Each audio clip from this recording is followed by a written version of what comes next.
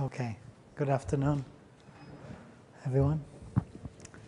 So, I want to start by rewriting the precise statement of Birkhoff's ergodic theorem, because in the last lecture there was just a little bit of confusion about the statement. So I tried to write a kind of cleaner statement, but let me write the precise statement here because I think it's better to have it. So the statement works in abstract measure spaces, so that's why I think it's better to write it. So we have M is a measure space.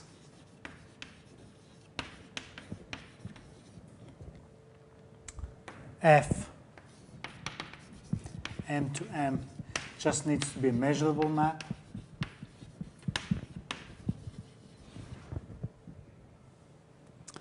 And mu M F invariant probability measure.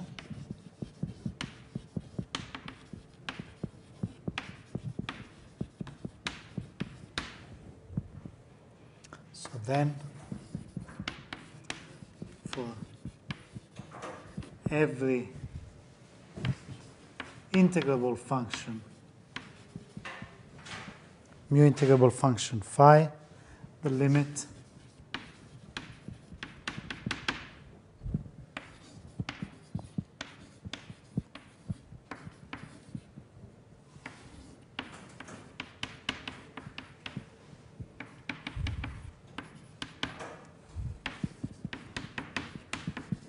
exists. So this is the first part of the statement. So I'm just rewriting again Birkhoff's ergodic theorem because I did not write it in its full generality, and I think it would have been a good idea to have it.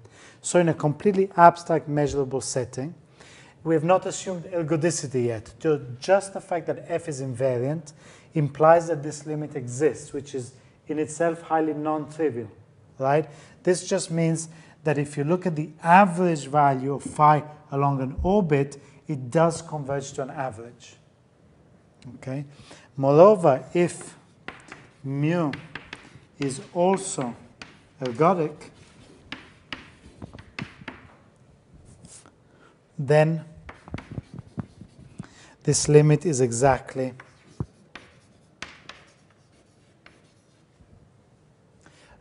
sorry, I should say then the limit, then for every phi, the limit exists for mu almost every x, of course. If mu is also ergodic, then the limit, and this should be 1 over n. Sorry. Okay. Limit 1 over n, sum I equals 0 to n minus 1, phi integral fi of x is equal precisely to the integral of phi d mu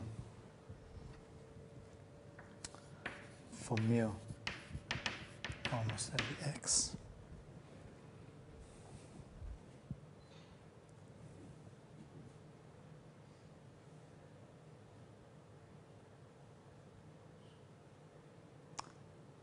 So just to spend a couple of minutes on this, what is the difference between these two, and why do you need the additional ergodicity assumption to get the second statement?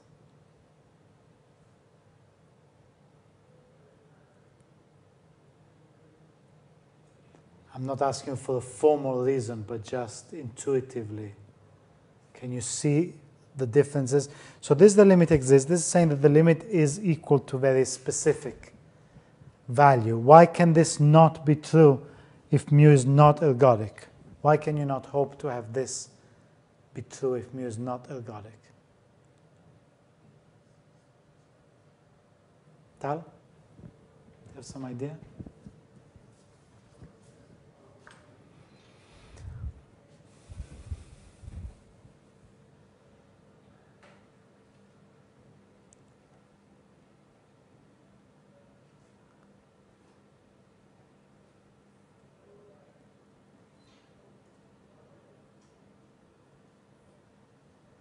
Because the pullback of mu is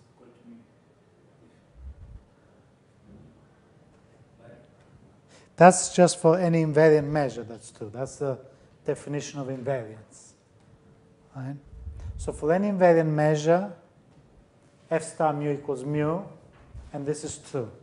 Why can we not have this? Why do we need ergodicity for this? Any ideas?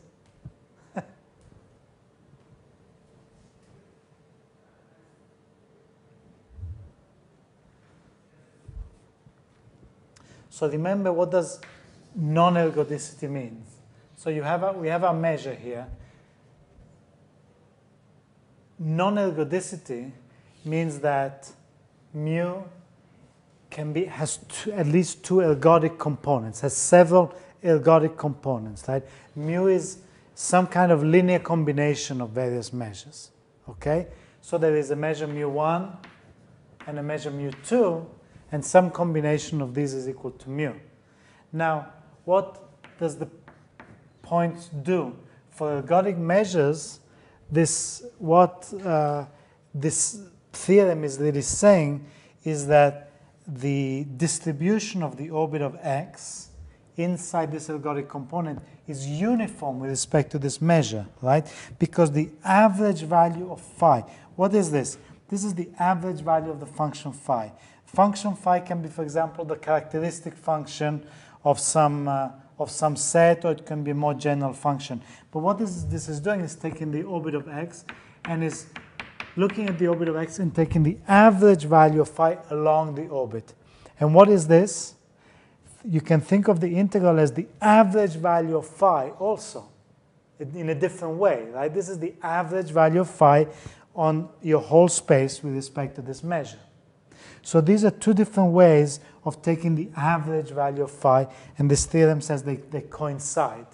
And why do they coincide? Because this orbit is very uniformly distributed in your space.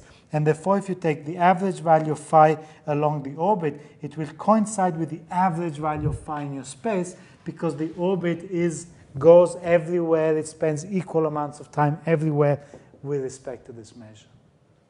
Okay, this is what it's saying. So this cannot, of course, work for if the measure is not ergodic, because if you choose a point that belongs to this ergodic component, it will never land in here, right? So there is no reason that this should converge to the average value of phi over the whole space, only with respect to the ergodic component to which it belongs. Okay, just to give you some feeling for this. So, how was it that I wrote it in the last lecture? I wrote it a little bit differently. So if you remember, we have the basin of the measure mu is equal to the set of x such that 1 over n, the sum I equals 0 to n minus 1, converges to the integral of phi d mu for all phi continuous. And what I said, which is really a corollary of this, is that if M is a metric space, because we cannot even define a continuous function if it's not a metric space, right? So if M is a metric space, then mu of B mu equals 1. And what is the difference between these two statements? It's a very subtle difference. I will not give a rigorous proof, but just to mention this, I think it's useful. So in this statement, this set of points for which this holds may depend on the function phi, right? So the statement is that for every phi, this limit exists mu almost everywhere. It means that the set of points where it does not converge has zero measure, okay? But this actual set of zero measure might depend on the function phi. Okay? So for each function phi, there's a different set of zero measure for which this holds. And the same thing here. What we would like really is to find a set of full measure for which this convergence holds for all those points, for every function. That's what we would like. And that is what we can get if we look at the slightly stronger situation in which we're looking at the convergence with respect to continuous functions, which we can do if we're in a metric space.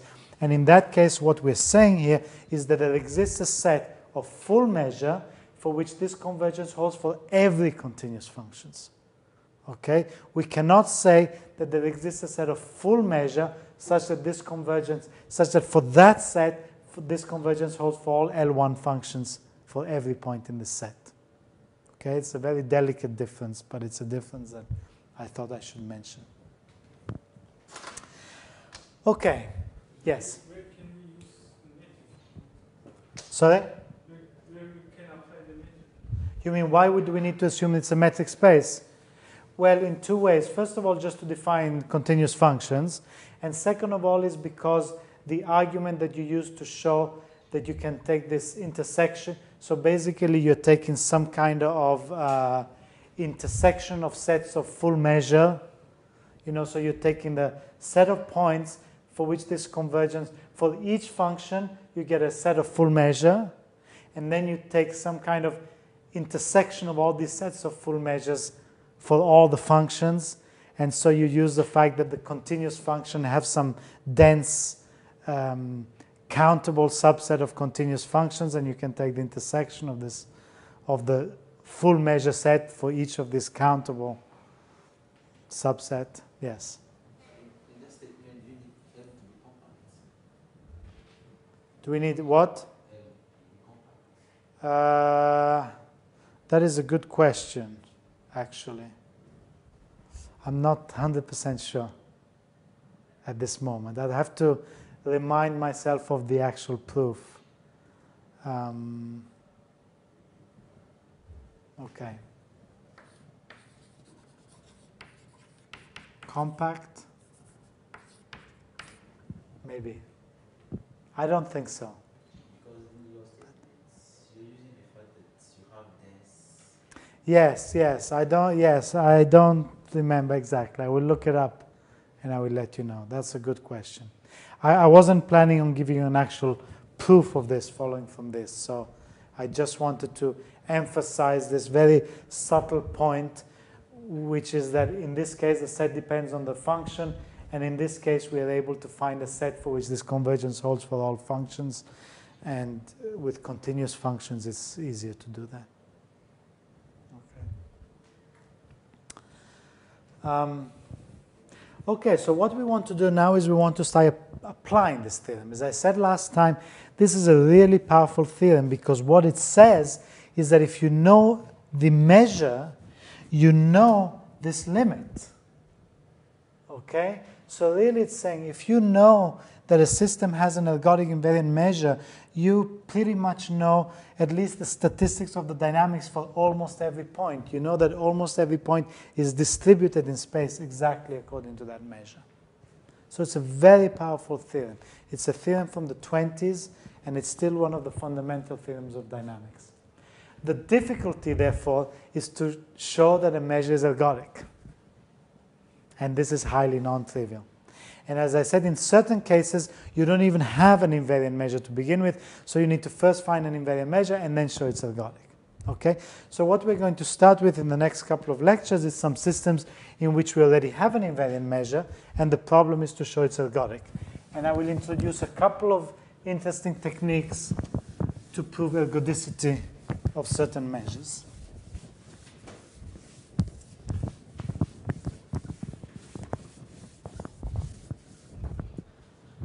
So,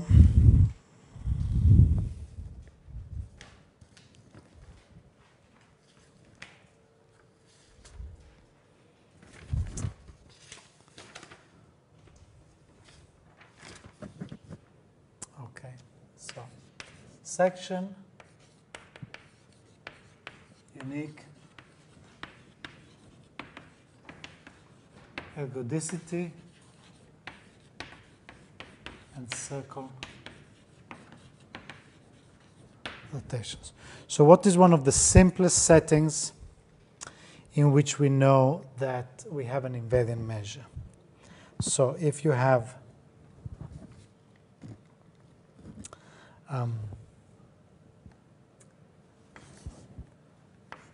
so we write the circle unit circle of length 1, right, that we've used before. And we're going to prove the following theorem. Let f from S1 to S1 be an irrational circle rotation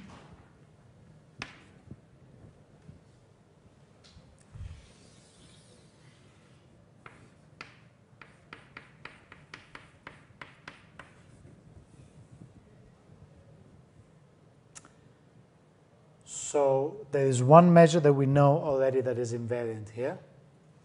What is this measure that is invariant here?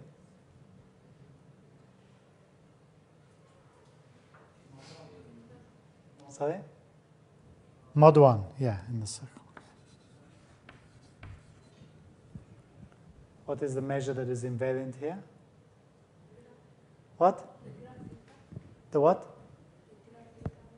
I can't hear you. The what? Yes, which measure is invariant? The what? What measure is invariant for this map? Do you know one measure that is invariant?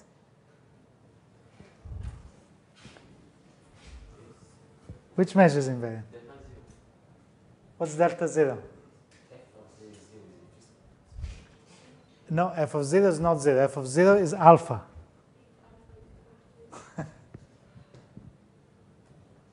Unless alpha is also equal to 0. What is an invariant measure? If alpha is equal to 0, we have the identity, but alpha is irrational. We assume that it's an irrational rotation.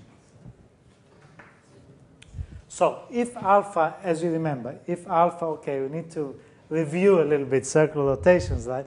If alpha is rational, then every point is periodic. Remember? And then we have the Dirac delta on the periodic points, okay? Or the average of the Dirac delta on the periodic points. But if it's irrational, then we have no periodic points. But there is a measure that is invariant for all alpha, both rational and irrational. Another measure. A natural measure. An obvious measure. Lebesgue measure. Thank you. Okay? Lebesgue measure is invariant because if you take an interval here and you rotate it, you get another interval here that has exactly the same length. Okay? It's invariant. F minus 1 of an interval is the same measure. So Lebesgue measure is invariant, both in the rational case and in the irrational case, right? Just translation. So, in the rational case, is it ergodic?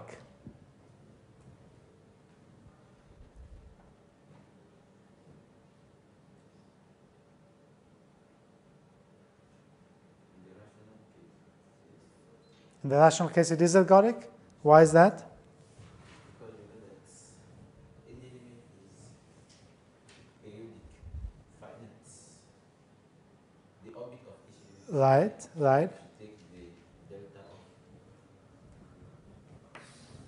of. So if alpha is rational, is Lebesgue measure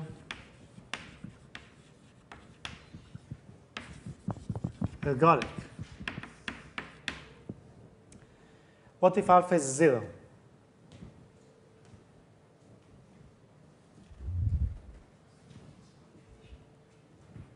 Is Lebesgue measure ergodic? For example, let alpha equal to 0. F of x equals x, identity map. Is Lebesgue measure is invariant? Okay? Is it ergodic? It's not ergodic. You sure it's not ergodic? Because it's only, for example, with a half circle. You can take any interval here, and it is invariant, fully invariant, and the complement also invariant, and they have measures strictly between 0 and 1. Okay? What if alpha is equal to 1/2, for example, or 1/3? Let's say 1/3.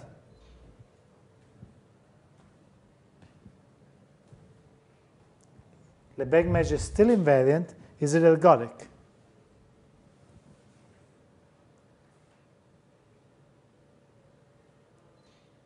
It's not ergodic. Why is it not ergodic? Because if you apply F, Yes. it has to look like we make a translation of this interval. Yes. If you take an interval with the length is strictly less than 1, Yes. the measure is the same. That's why it's invariant. Yes. Is it ergodic? But we can take an interval which such that the Lebesgue measure is in between 0 and 1. Of course we can take an interval, but that's not the definition of ergodicity. Yes. It needs to be an interval that is invariant. Yes. You just need to find small that will be invariant and the Lebesgue measure will not be element of 0 or 0. It will be 0 or 1.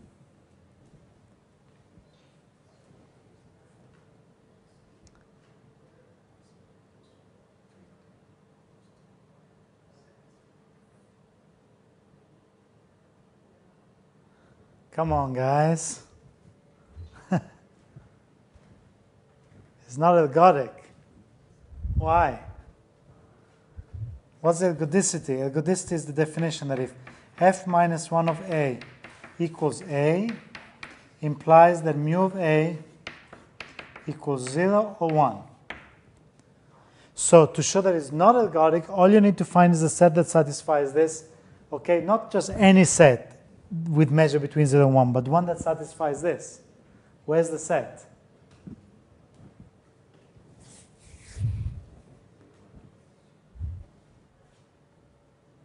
will take some neighborhood of fixed periodic points.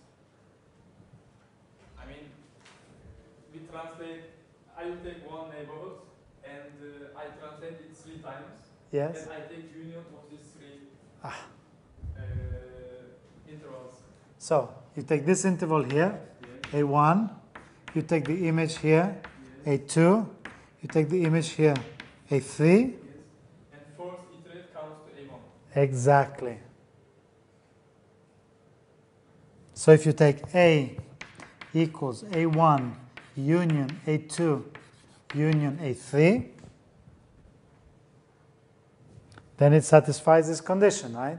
Because A1 maps to A2, maps to A3, maps to A1. The pre-image is exactly the same. A1 maps to A3, maps to A2, maps to A1, because it's a rotation by 1/3. Okay? So this is a set that satisfies this and does not satisfy that.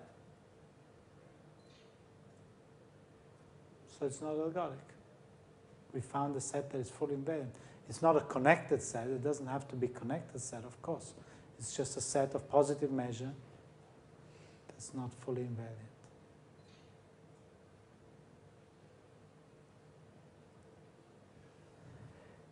And you can see that you can do that for any rational number. You can easily do that for, what we said is for every rational number, every point is periodic, and they all have exactly the same period, right? If the rational number is p over q, every point is periodic of period q. Okay? So if every point is periodic of period q, as long as you take a small enough interval and you iterate it q times, it will come back exactly on itself. If you take it sufficiently small, they will all be disjoint, all these images up to time q, and you will have exactly the same situation as you have here. Okay? Proof. This is a good exam question, this one. Right? So make sure you understand the argument.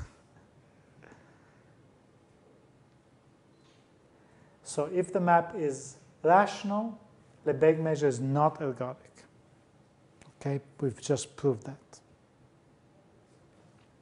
I thought it would be easier to see, so I didn't make a formal statement about this. But. So the question now is if it is an irrational rotation. So for an irrational rotation, we cannot use the same argument to prove that it is not ergodic. Because an irrational rotation, however small an interval you take, it will never come back exactly on itself, because the points are not periodic. And indeed, we will show that then Lebesgue measure is ergodic.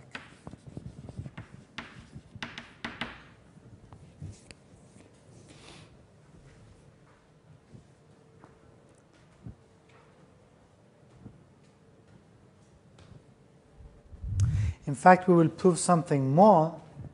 We will prove, in fact, Lebesgue measure is the unique invariant ergodic measure for F.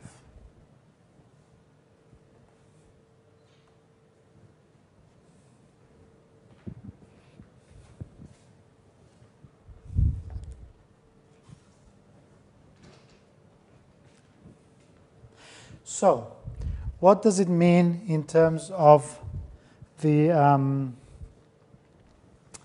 distribution of points, the fact that it's ergodic? So I will come back to this uniqueness point in a little while because it's very important. So by Birkhoff's theorem,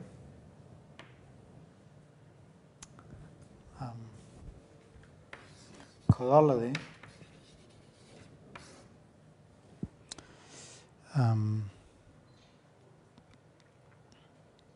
for Lebesgue almost every x and every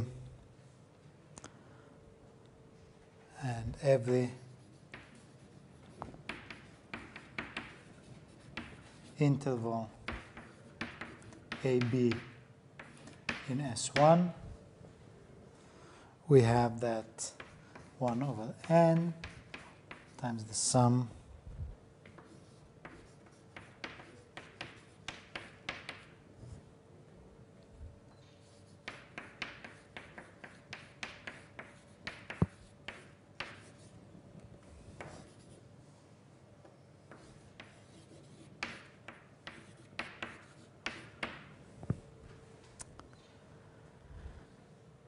So we have that the frequency converges to the Lebesgue measure, right? So if we take an interval,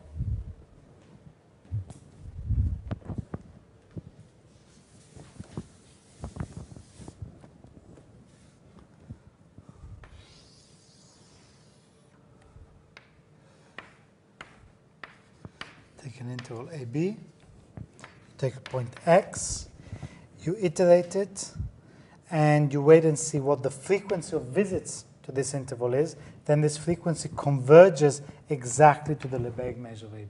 Okay, this is a simple consequence of Lebesgue measure, of Birkhoff's ergodic theorem.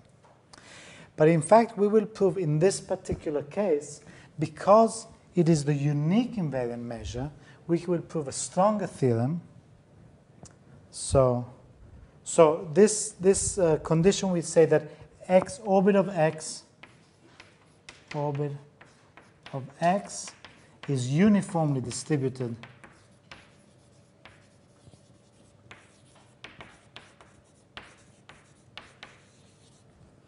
with respect to Lebesgue.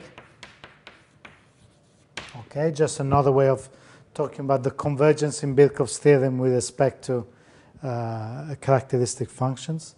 So we will prove the following theorem that says that if f S1 to S1 is an irrational circular rotation, then every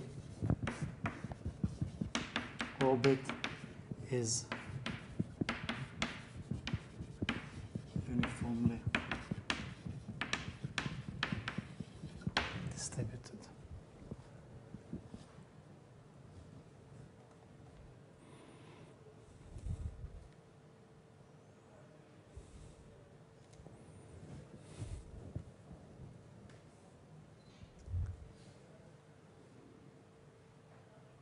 So this goes beyond Birkhoff's ergodic theorem, right? This says that this property here holds not just for almost every point, which is what you get from Birkhoff's ergodic theorem, but for every point.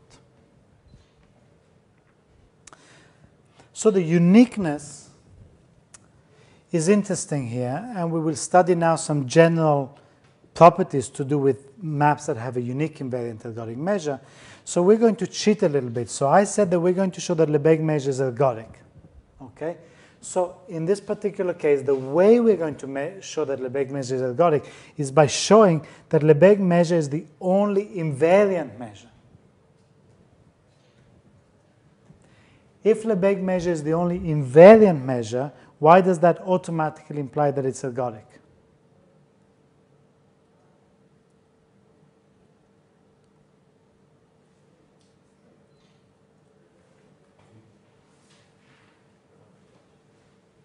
Because ergodic measure, we prove that ergodic measure set is non-empty. No, MF is non-empty, but we can S1 is compact. Yes. So ergodic set Yes, but Yes, also, yes. That's, but MF is also compact. yes. Exactly, it's only 1 point. So we proved before that the set of invariant measure is compact, convex, Yes. and non-empty. And if we prove that it's only 1 point, and that the ergodic measures are the extremal points, are always non-empty. Also, the set of ergodic measures is always non-empty in the case in which the space is compact and the map is continuous, because they're the extremal points of the set of invariant measures. So if we show that Lebesgue measure is the only invariant measure, automatically it has to be ergodic. Okay? So it is also possible to show that Lebesgue measure is ergodic by actually looking at the dynamics directly to show ergodicity. But we're going to do that for a different class of maps. In this class of maps, we're going to take advantage of this property, and we're going to prove that it's the only invariant measure. And that will imply that it's ergodic. And in fact, it implies additional properties such as this. So having a unique invariant measure is a very strong property of a dynamical system. So let me write this as a general definition.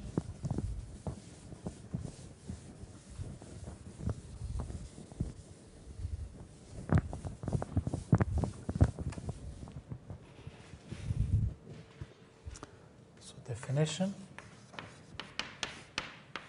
F x to x is uniquely ergodic if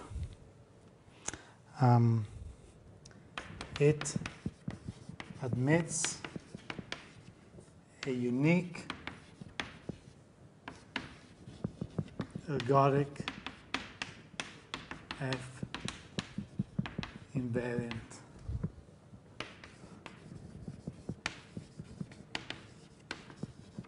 probability measure. So I put ergodic in parentheses because it follows from the uniqueness of the invariant measures, right? It's not part of the definition, really. It's just that if it's got a unique invariant measure, this measure must be ergodic. So can you give me another example of uniquely ergodic system besides these circular rotations, which we're going to prove now? A simple example that we've seen many times before. What other system can you think of that has only one invariant measure? Maybe the adding machine. You're right, actually. The adding machine has a unique invariant measure. It's related to the circular rotation, but it's not completely obvious to see what this measure is. What about a very simple, a much simpler example than that?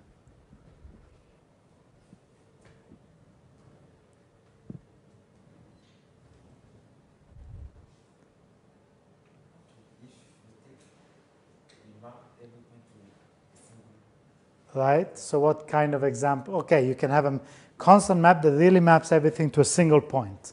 That's true. And why does that make it uniquely ergodic?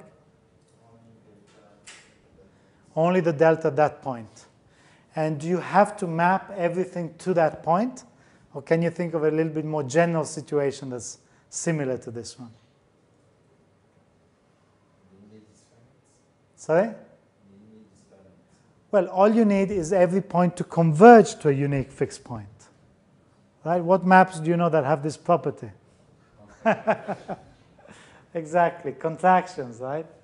If you have a contraction mapping on a complete metric space and so on, everything converges to a unique fixed point. How do you know that there cannot be any other invariant measures except for the unique fixed point?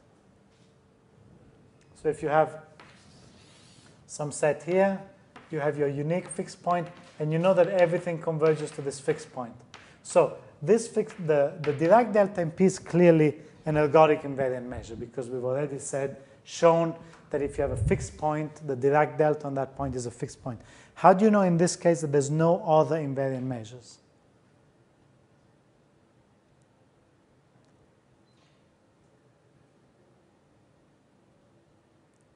Otherwise, for example, it would have another fixed point. Why? It would have another fixed point. Why? Okay, for example, if we could find some A with condition f minus 1 A equal to A, Yes. f is contraction in A also. It means that it should have unique fixed point in A. Right. If you had another set of positive measure, or another set that was fully invariant and had positive measure, it would have to be a contraction on that set. You'd have to have another fixed point.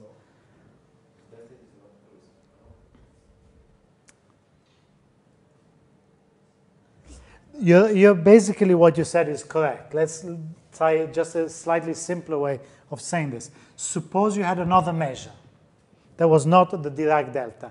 Then there would be some other set that would have positive measure. It would have to be, right? So suppose you have some set that does not contain P that has positive measure for some other invariant measure.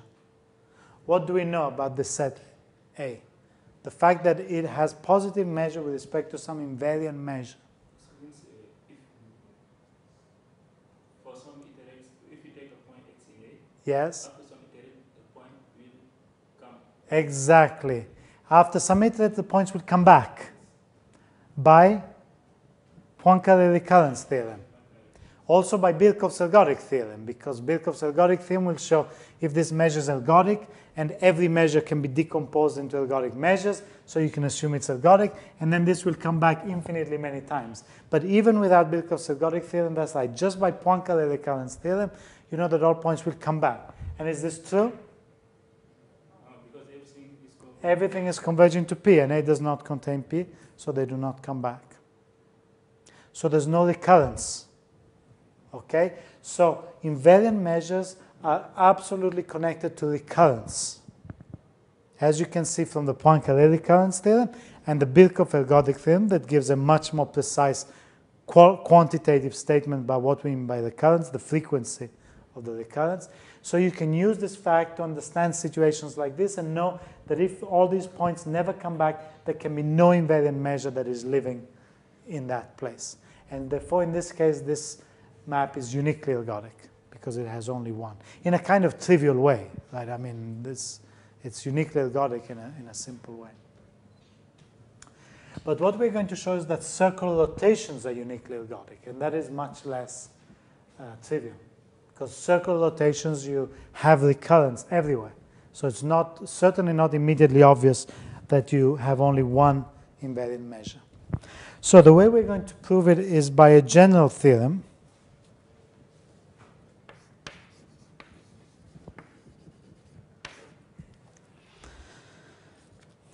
So suppose f x to x is a continuous map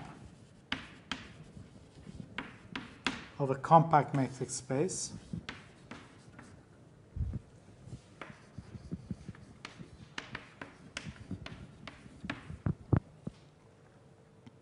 and suppose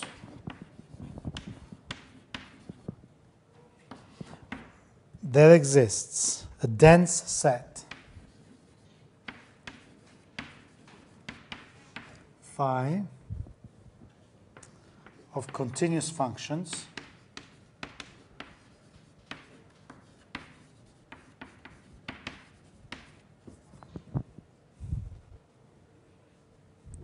such that, so continuous functions phi x to r, such that for all phi in phi, I've got this phi, there exists a constant phi bar, which depends on phi, such that 1 over n, the sum I equals 0 to n minus 1 of phi composed with fi converges to phi bar uniformly.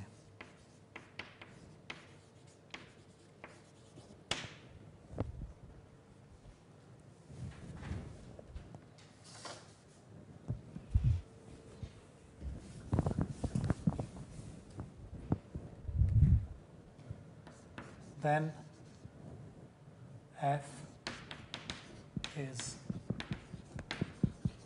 uniquely ergodic.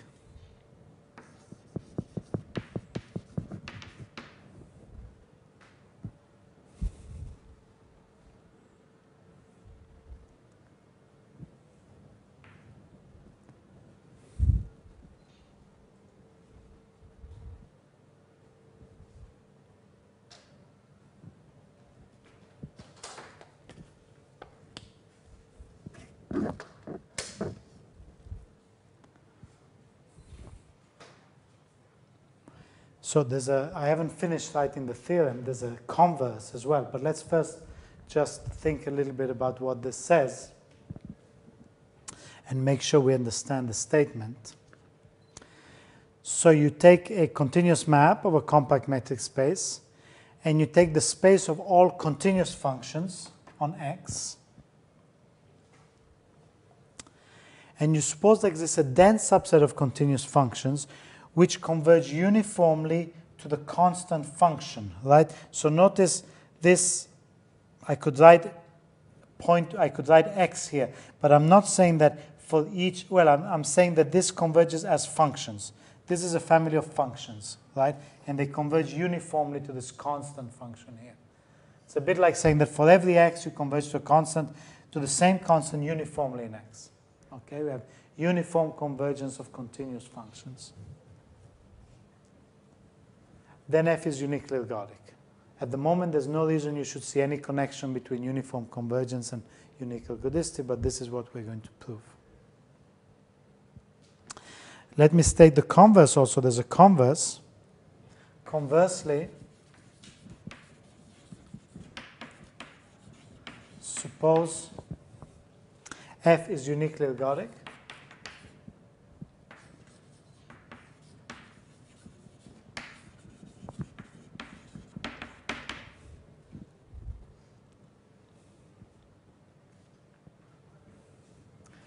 Then, for all phi x to r continuous, there exists some constant phi bar that depends on phi, such that, so let me call this condition here star, such that star holds.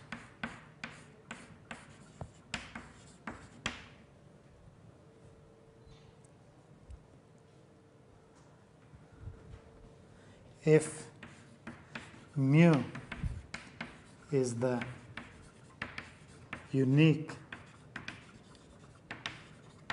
invariant measure, then phi bar is equal to the integral of phi d mu.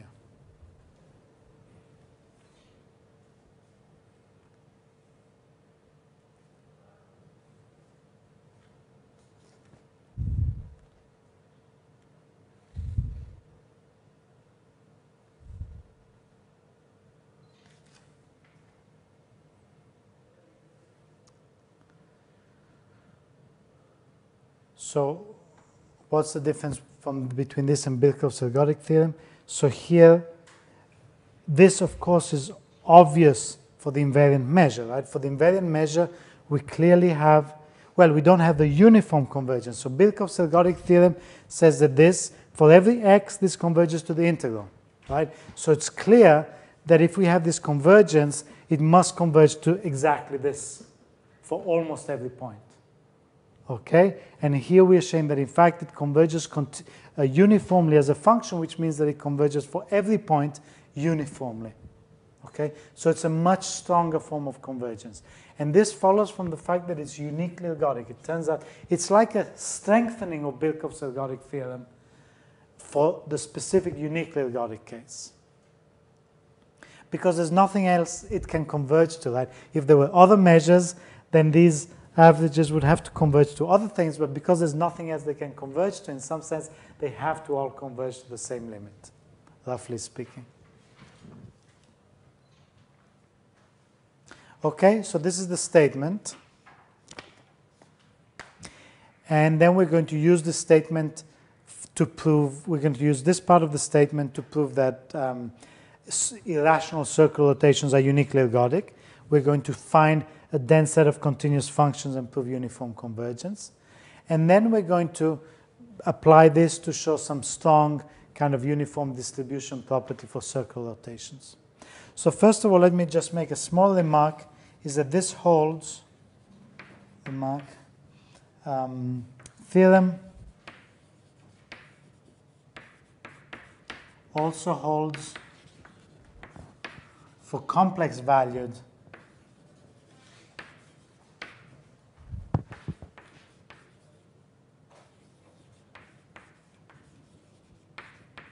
functions, observables, phi x to c.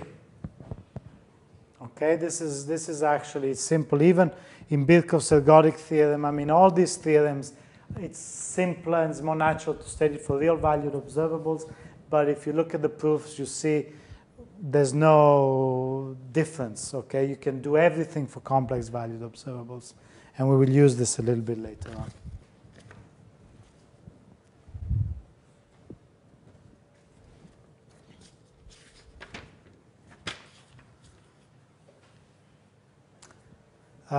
So maybe before I start the proof of this theorem, let's just take a couple of minutes break and stretch your minds. Okay.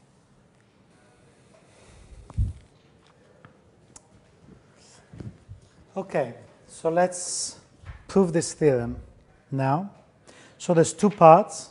The first part that says that if this happens, it's uniquely ergodic, and the second part, which is the converse. So the first part we're going to split into two lemmas. First of all, we're going to show that if you have this uniform convergence for a dense set of functions, then you have the same uniform convergence for every function. And then we show that if you have uniform convergence for every function, then f is uniquely ergodic. So two conceptually easy steps for this. And then we would prove the second part of the theorem.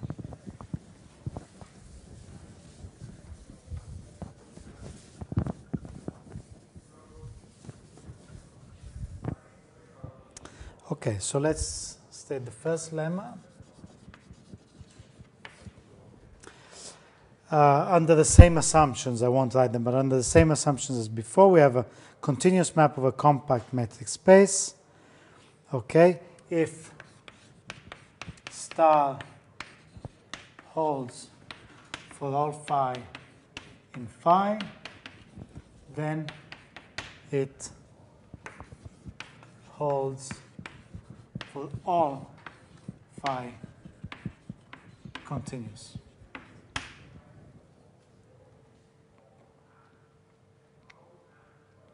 Okay, so let's prove this. It's basically just a kind of approximation theorem. So let's write, to simplify the notation, let me write this Bn of x phi is equal to 1 over n sum I equals 0 to n minus 1 phi composed with phi of x. Okay, this is the averaging that we always work with. And we can think of as a kind of Birkhoff averaging operator in some sense, as you shall see. So if phi is in phi, okay, what is the assumption? Star says that there exists some phi bar, which depends on phi, okay, such that this is exactly the average. So this is a function such that Bn of x phi converges to phi bar uniformly in the variable x, right, uniformly in x.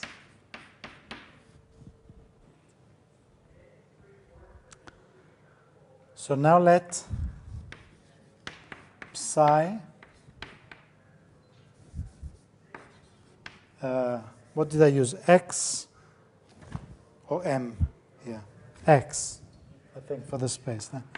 X be continuous, arbitrary continuous function.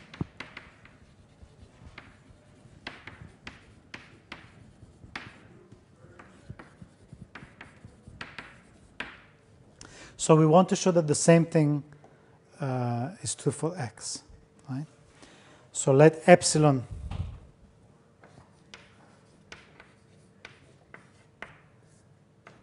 greater than 0 and choose phi in phi such that, so what does dense, what does it mean to say that this set is dense in the continuous functions? What topology?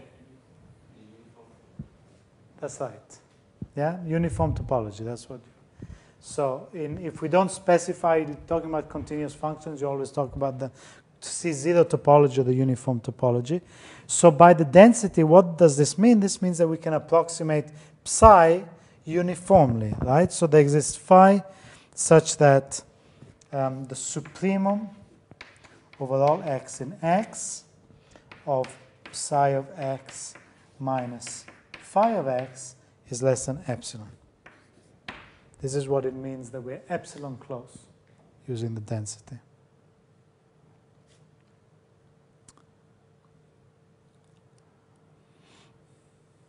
Okay, and what does that mean in terms of the Birkhoff averages of psi?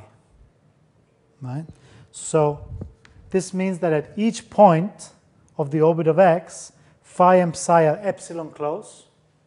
So these errors, the difference between these two is accumulating at a rate of epsilon every iteration, but you're dividing by n, okay? So the average error is still epsilon, okay?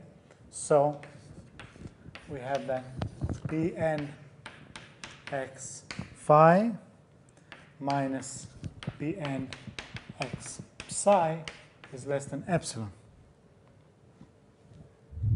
for all x and all n, because it's uniform. Uniform topology, uniform convergence.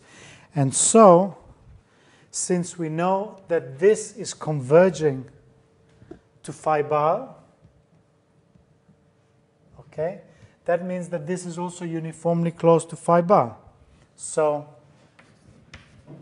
we have that the supremum over all x n of Bn x psi minus phi bar is less than epsilon, okay, and the infimum of xn of Bn x psi minus phi bar is also less than epsilon.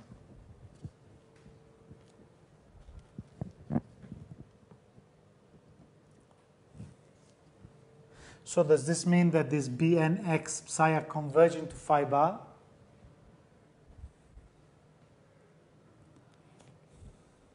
Actually, phi bar was changing. Sorry? This phi bar.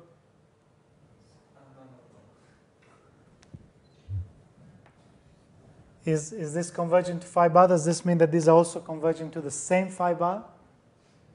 No, Why not? because we just proved that the difference between these less than epsilon. And so? But if we change epsilon, then phi bar also changes. Exactly. Very good. Okay, so just a remark here. This is not showing that these are converging to phi bar because the choice of phi depends on epsilon. Okay, but what it means is that this and this are close because they're both close to the same thing for a given epsilon. Okay, and so we have that the supremum over all x in n of b n x psi minus the inf of xn bn x psi is less than 2 epsilon.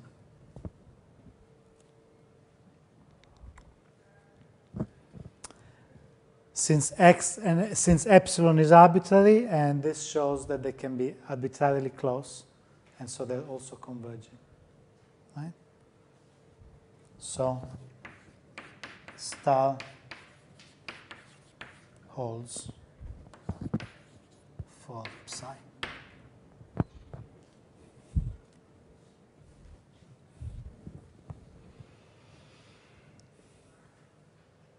Okay, so a simple kind of approximation argument to show that that's why we take a dense set, and this uniform convergence shows that we can extend it to every continuous function. And now we show that if it holds for every continuous function, so lemma, if star holds for all phi x to r continuous, then f is uniquely ergodic.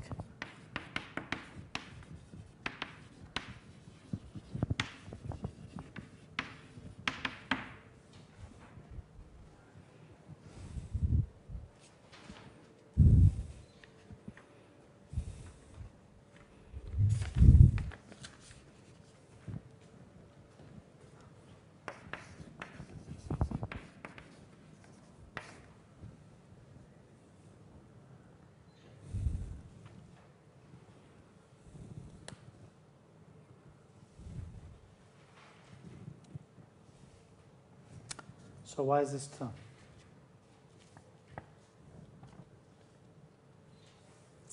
Why does it imply that there's only a unique invariant measure, unique ergodic invariant measure here?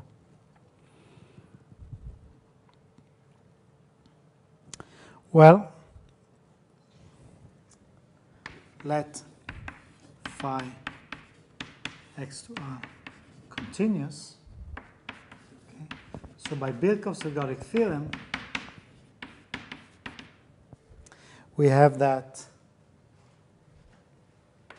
1 over n integral I equals 0 to n minus 1, phi composed with fi of x, converges to the integral of phi d mu for almost every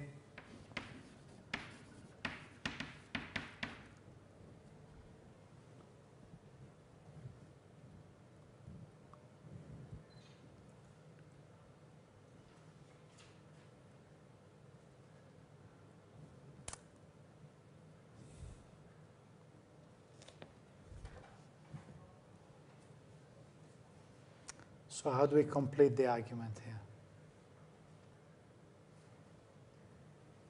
What is our assumption? What does star say?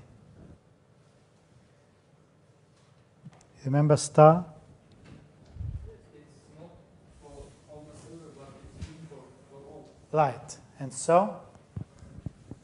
It means that this phi bar is exactly equal to this integral. That's right. That's right. So, phi bar is equal to integral d mu and 1 over n sum of I equals 0 to n minus 1, phi composed with fi of x, converges to the integral of phi d mu for all x in x. For every x, it converges to this uniformly. So what? What's the final observation? If it converges for every for every point, the time averages converge to this.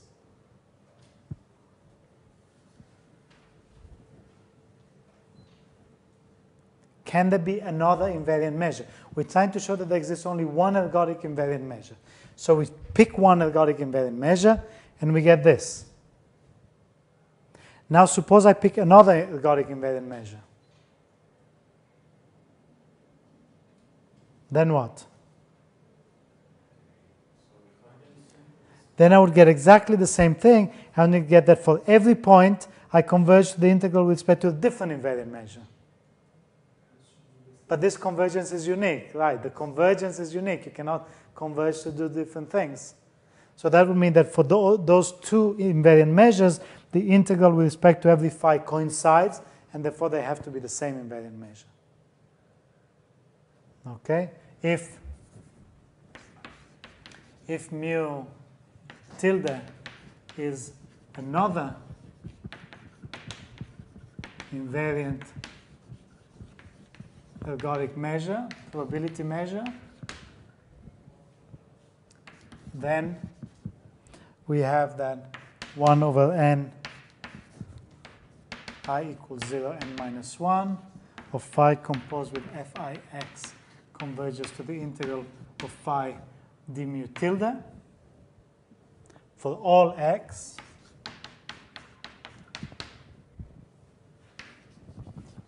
and so mu is equal to mu tilde.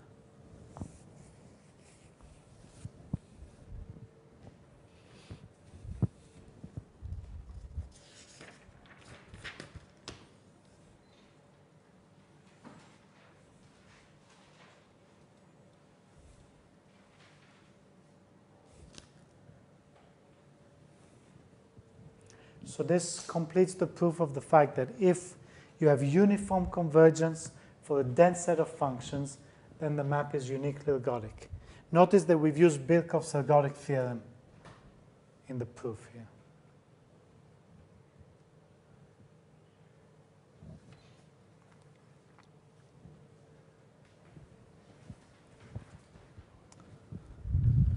Okay, so now we want to prove the converse. Suppose that f is uniquely ergodic, then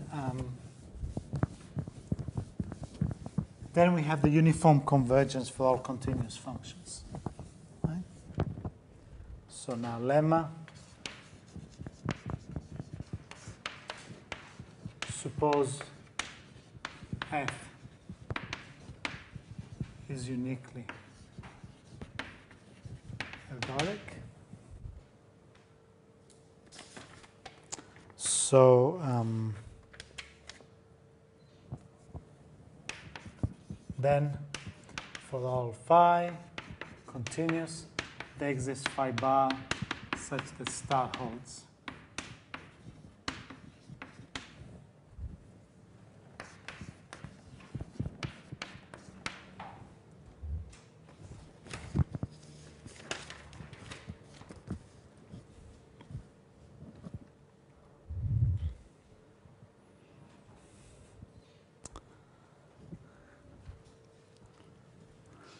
So again, by Birkhoff, we know that we have this convergence almost everywhere, right? So we know that 1 over n, the sum of phi composed with fi of x, converges to the integral of phi d mu for mu almost every x. So let phi bar equals integral of phi d mu, okay? And we want to show that we have actual uniform convergence for all x, okay? And we show that star holds.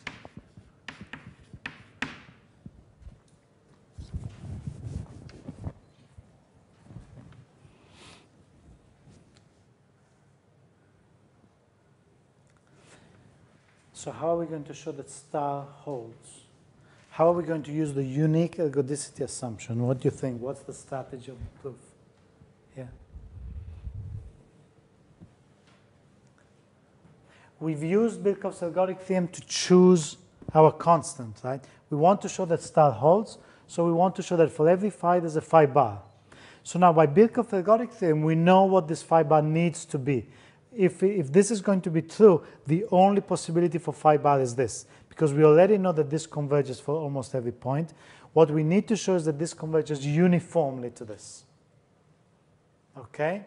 So how are we going to prove that it's going to be uniformly using the unique ergodicity?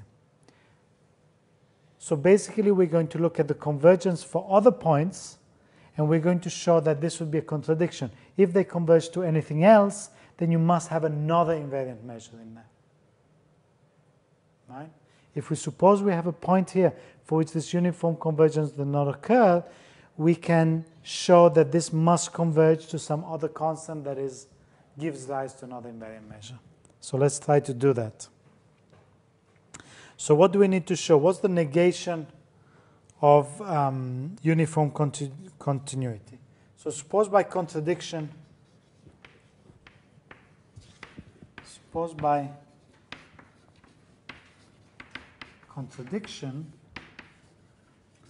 that star does not hold.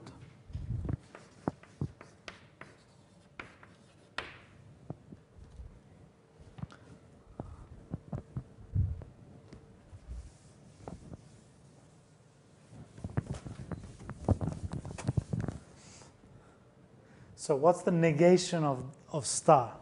Okay, this is not completely. So then, the negation is that there exists a continuous function. There exists a continuous function. There exists epsilon. There exists sequences xk in X and nk going to infinity, such that 1 over n sum I equals 0, 1 over nk minus 1 of fi composed with fi of xk minus phi bar is greater than or equal to epsilon.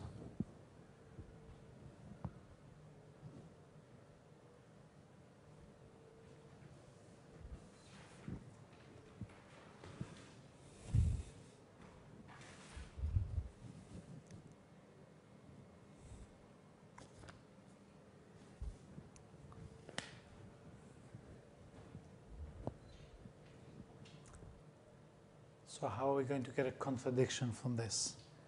Well, if you remember how we proved the existence of invariant measures, we took sequences of this kind and we showed that any limit point is invariant, any accumulation point of the sequence. So we're going to do something very similar. Right? Now define a sequence of measures nu k is equal to the measure 1 over n sum I equals 0 to n minus 1, so this should be nk of f I star delta in xk.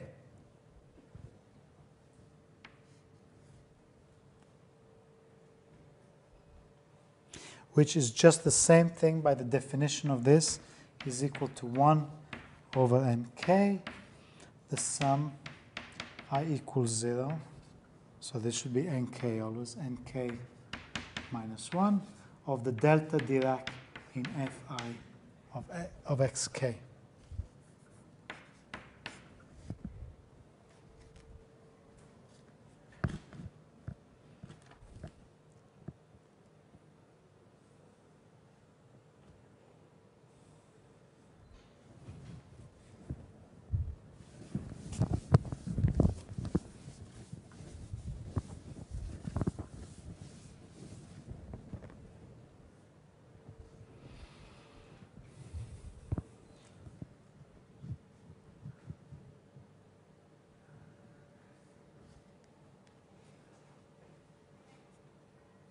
So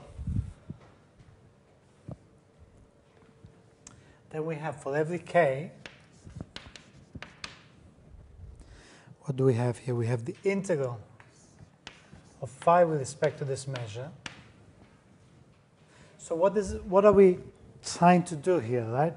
So we're trying to contradict. We will show that in fact this cannot happen, right? That for any kind of sequences, any choice of points and sequences and so on, because of the uniform convergence, this cannot happen. This is actually converging uniformly to phi bar. This is what we're trying to show, right? So by contradiction, we suppose we find these sequences, so this is for every k, this is greater than or equal to epsilon. So we're going to construct these measures which are specifically built by looking at these times where these averages are far away from the average that you're supposed to have, right? And therefore, we're going to get a limit of these measures which cannot be the original measure because it's far away from this limit here. And therefore, that's going to prove that there exists another measure, right? So let's look at the average of phi with respect to this new k.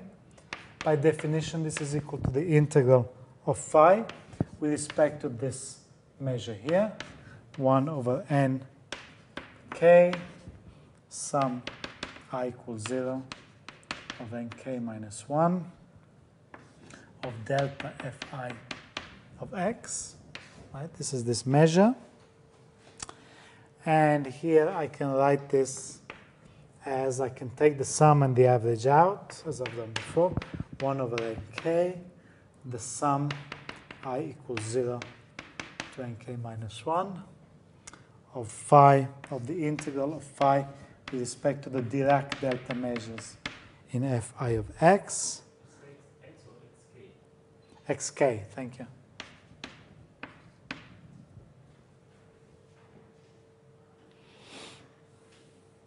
And this is just equal to 1 over nk, the sum I equals 0 to nk minus 1 of, again, remember, when you integrate with respect to Dirac delta, that's just the value of the function at this point.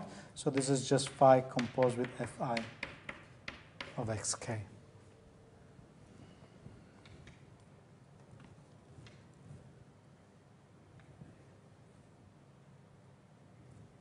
Okay, so by defining the measures in this way, I get that the integral of phi with respect to the nu k is exactly this, and this is exactly the Birkhoff average that we had here.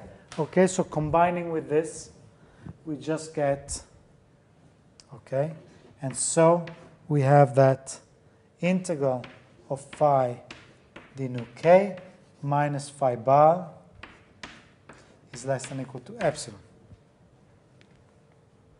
for all k.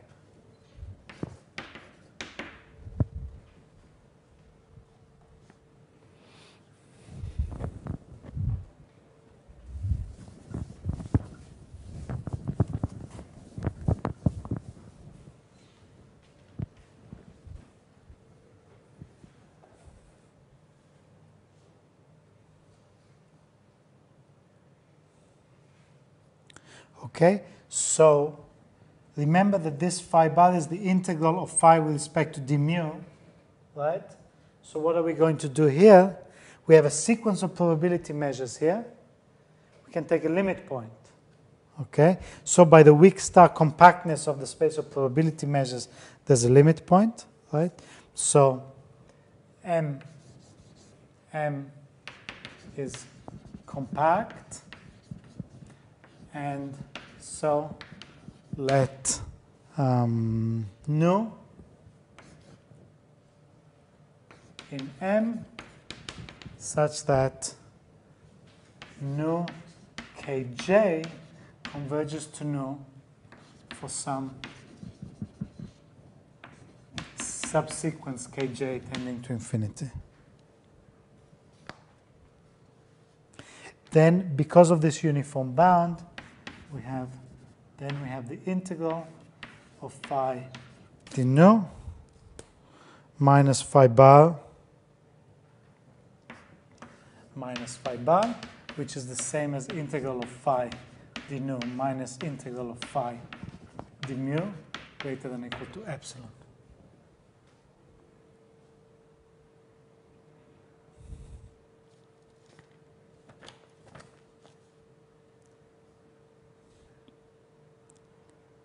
Okay, in particular, so we have the nu is different from mu.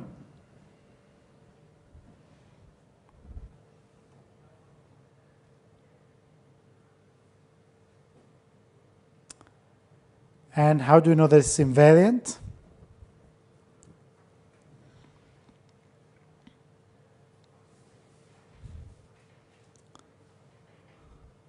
So arguing exactly as in the proof. Okay. So arguing as in the proof of the Krylov Bogulyubov okay, Bogulyubov theorem. We have that nu is invariant.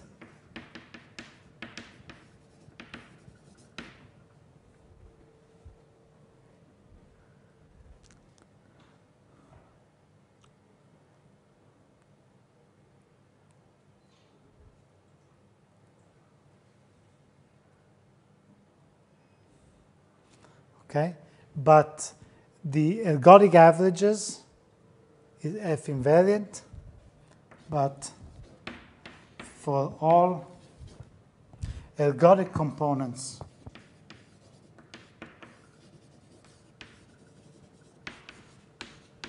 of nu, ergodic averages, ergodic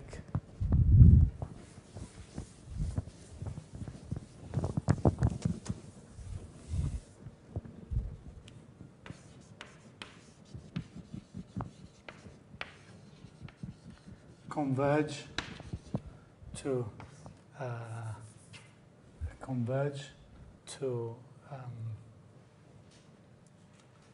the integral of phi, which is different from phi bar. And this is a contradiction.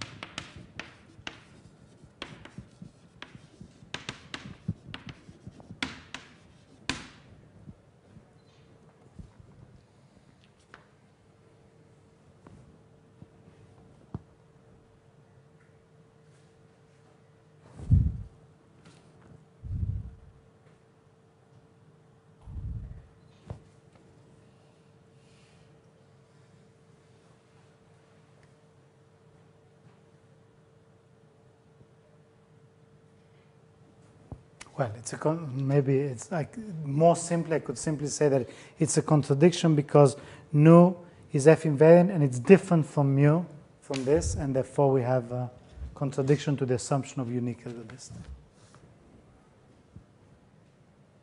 Okay, let me say that actually. It's a little bit simpler to say that. So the contradiction is that nu is F invariant and nu is different from mu, okay, contradicting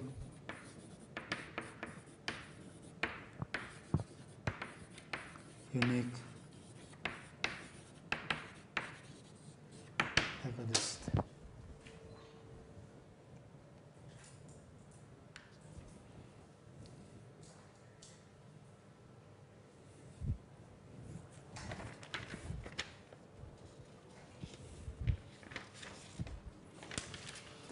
Okay, so today has been quite a technical day.